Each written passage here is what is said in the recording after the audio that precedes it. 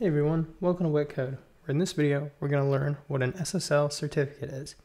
So before we learn what an SSL certificate is, we should probably talk about what SSL is. Well, SSL, or Secure Sockets Layer, is a security protocol introduced in the year 1995 that creates an encrypted connection between two entities over a network. These two entities are typically a server and a client, with the server-client pair being a web server and browser, mail server and mail client, etc. And why do we need SSL? Well, having an encrypted connection between a server and client is important as it secures the transactions between them. An unencrypted connection is vulnerable to having its data read or modified as the data is exchanged between the server and client. Imagine having login information, credit card numbers sent over the internet without any form of encryption. So what is an SSL certificate? Well, a Secure Socket Layer Certificate, or SSL Certificate, is a digital certificate that verifies a website has an encrypted connection. When a website uses SSL, there will be an SSL certificate associated with it. SSL certificates are issued by certificate authorities. A certificate authority is reliable for verifying the authenticity and trustworthiness of a website. We can see if a website has an SSL certificate by looking for a padlock icon to the left of the address bar. For example, on my blog website, we can see this padlock icon right here. This padlock icon reveals that the website connection is secure.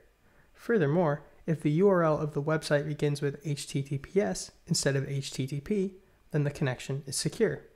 HTTPS is a secure version of HTTP and refers to HTTP over SSL. And we can see HTTPS here.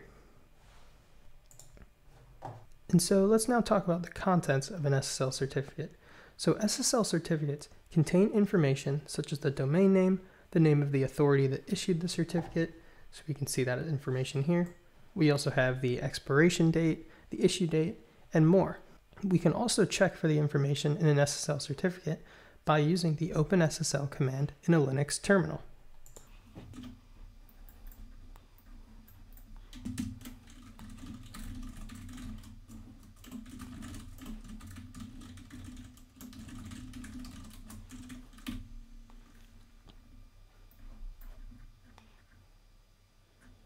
So we can see information such as the certificate issuer, and more, which is similar to what we saw in the Chrome browser. So what is this openssl command? Well, this openssl command is a command line tool for working with various cryptographic functions. This command specifically connects to blog.wittcode.com on port 443 and displays the server certificate that was sent by the server. And now let's finally talk about how SSL certificates work. So SSL certificates work by first, they establish an encrypted connection through public and private key pairs. For a concrete example, let's use a browser as the client and wittcode.com as the web server. First, the browser requests a resource from wittcode.com, which we can see here. The wittcode.com server then responds with its public key and SSL certificate. Once the browser receives the certificate, it checks its digital signature to make sure it is valid. A valid signature essentially means that a certificate authority signed the certificate with its private key, and now the browser creates a shared key, encrypts it with its public key, and sends it to the web server.